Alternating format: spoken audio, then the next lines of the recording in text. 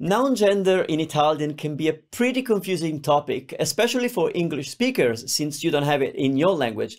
But I'm here to help you understand how it all works, so you can start using it correctly. When it comes to noun gender in Italian, you probably have already heard the general rule by which masculine nouns end in O and feminine nouns end in A. That is a pretty good guide, and it works for most nouns ending in O and A. There are, of course, exceptions, but you might have already noticed that there are a lot of nouns in Italian that end in E. So what about them? Well, the problem is that there are both masculine and feminine nouns that end in E. So how do you know which one is which?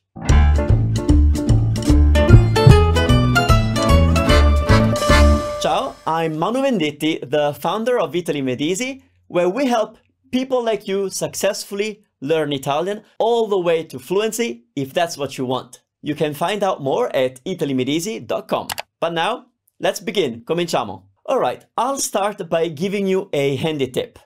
For nouns that end in E, it really helps to learn the noun with its matching article. Although I'd recommend doing that for all nouns pretty much. Seeing as many of these nouns don't always follow a clear pattern, learning them with the article will help you remember their gender. If Italian articles are another topic that you are struggling to wrap your head around, then make sure you watch this video where we talk about Italian articles. So here are 10 very common E-ending nouns that don't follow any particular pattern and that you should know as a beginner of Italian. Let's start with masculine nouns ending in E. Il fiume, il mare, il paese, il nome, il cane. And now 5 very common feminine nouns ending in E. La chiave, la parte, la canzone, la fine, and la luce. For these really common nouns, it's simply a matter of memorizing their gender by learning them with the correct article. Another important thing when it comes to the gender of these types of words is to remember what noun gender is actually all about. We did a whole video that explained the what, why, and how of noun gender, so if you haven't seen that video yet, I recommend you watch it at the end of this video. Basically, the main deal with noun gender is that it is a way of classifying nouns into grammatical categories, based on how they behave grammatically. That is, what effect do they have on the sentence and the words that refer back to them. This is really handy to think about, especially when it comes to nouns that end in E, because you can't go off the simple rule that masculine nouns end in O and feminine nouns end in A. So if you aren't sure about the gender of a noun that ends in E, then look at how it behaves in the sentence. What does it do to the words that refer back to it, such as the articles, adjectives, past participles? The form that the surrounding words take will tell you the gender of the noun. Of course, you can only do this if you are listening or reading Italian, but it's a handy way to instantly know the gender of any noun, including the ones that end in E. Let's take the word piede, for example, which means foot. Nothing about piede and its form tells you whether it's masculine or feminine. So let's see how it behaves inside a sentence. Il mio piede sinistro è gonfio. Il mio piede sinistro è gonfio. Can you guess the gender of piede based on all the other words in the sentence? Both the adjectives and the possessive end in O, and there's a definite article, il. So piede must be a masculine noun. What about the word vocale, which means vowel? La vocale E può essere aperta o chiusa. We see that both the adjectives end in A, and there's the definite article la. So vocale must be feminine. And now let's look at a few handy tips and cheats that can help you know what the gender is when you actually want to use these words. Here's the thing that almost nobody knows. It's all about the letters that come before the final E. A lot of Italian nouns that end in E come with a certain combination of letters preceding it. These combinations of letters form patterns of word endings that usually categorize them as masculine or feminine. Learn this small number of easy to remember word endings and you'll have a much easier time knowing the gender of any word ending in these letters. This method is not completely foolproof, obviously, but it's the best trick you'll have to getting the gender right 95% of the time, which is pretty good. So let's start with masculine nouns ending in e. The first group is words that end in ore. Ore. These can be nouns that represent a male's role, a profession, or when a male is the doer of the action. When I say male's role, I mean that the role being talked about is performed by a man and not something stereotypically masculine or anything like that. So let's look at these masculine words that end in ore. Il dottore, that's a male doctor. L'attore, a male actor. Lo scrittore, male writer. Il fumatore, a male smoker. Did you notice that these words correspond with the English word ending in or, as in doctor, actor, or er, as in writer, smoker? These are the same word endings that we often use in English to say that someone is a doer of something. There are many more examples of these ore ending nouns in Italian that correspond to or nouns in English. Many of them are also considered cognates with English. What are cognates, you ask? Cognates are words in Italian and English that have the same origin, have the same meaning, and look and sound very similar to each other. For example, look at these masculine nouns that directly correspond to English or nouns. I bet you can guess their meaning before I even say it. Il creatore. Il creatore. Il narratore. Il narratore. L'editore. L'editore.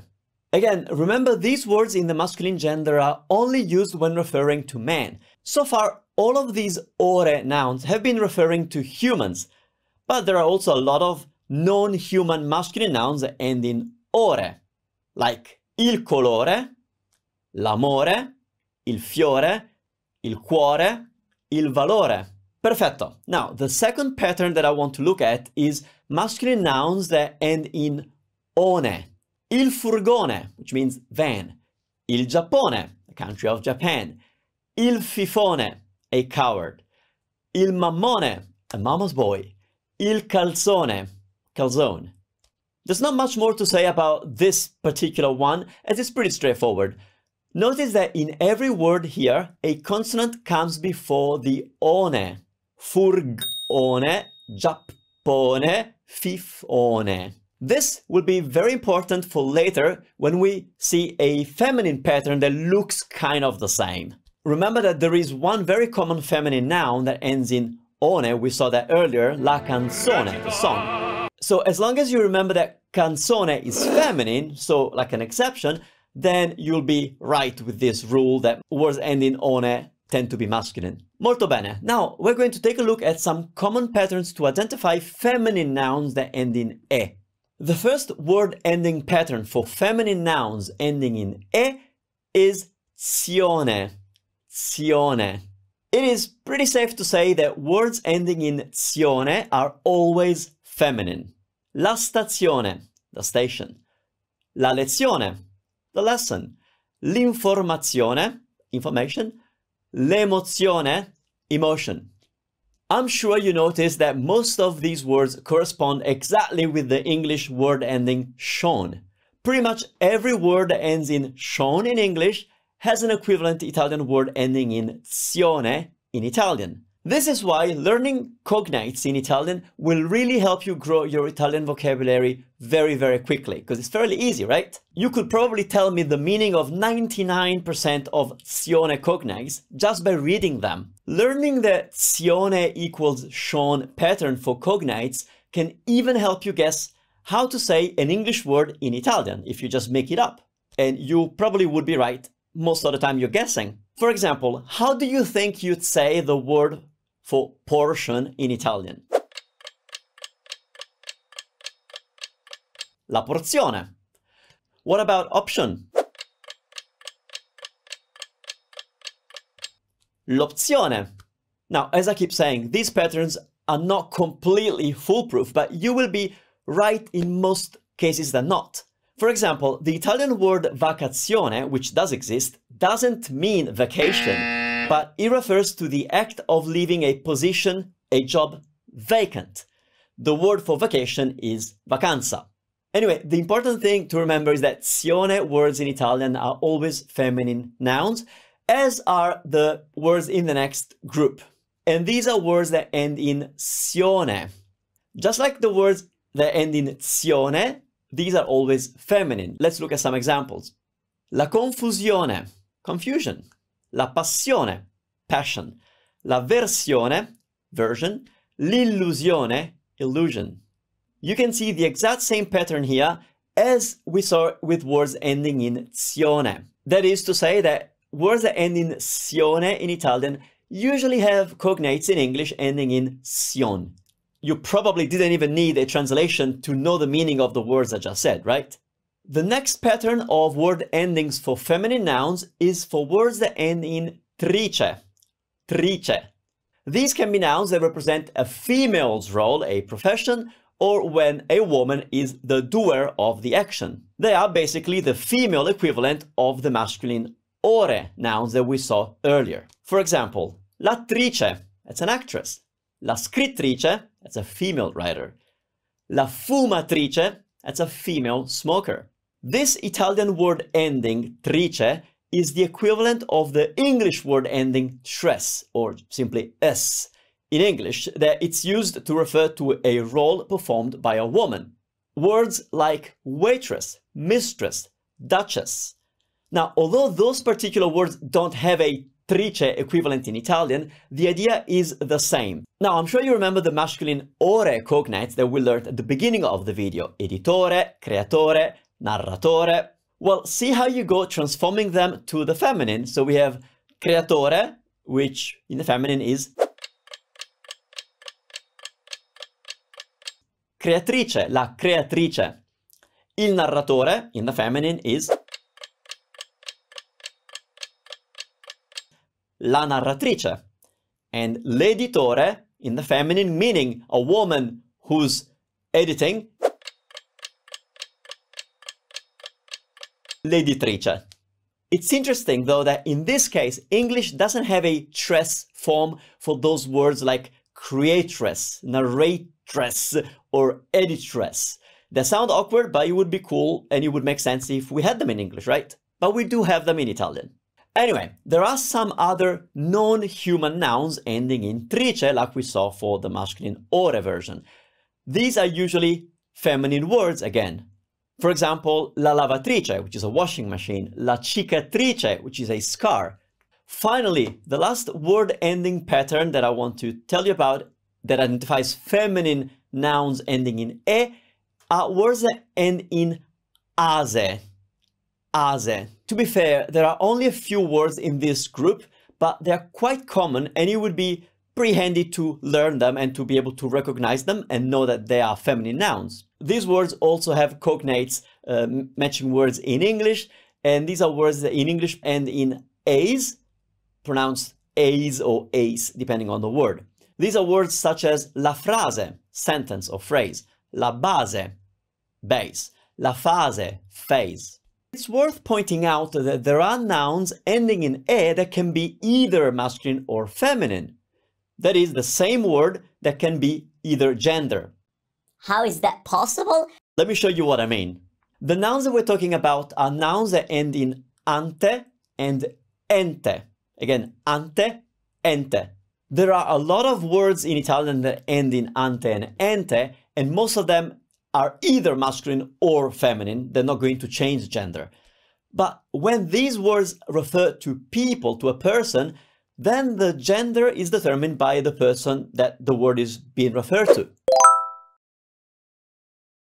These nouns are actually fairly easy to learn, as you only need to learn the one word and then use it to refer it to either a male or a female, and just change the article depending on the gender of the person. Let's start with the words ending in ante.